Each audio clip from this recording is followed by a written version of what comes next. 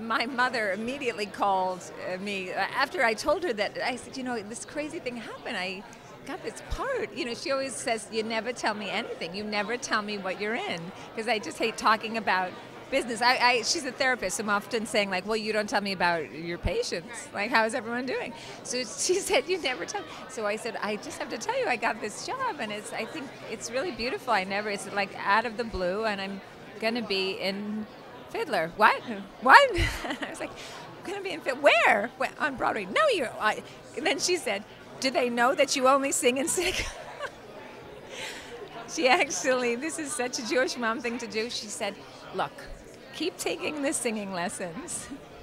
And if they're having a problem, they can record it. And you'll lip sync. What other? A Jewish mother deals with negative people. Anxious. I think you're going to be fine, but.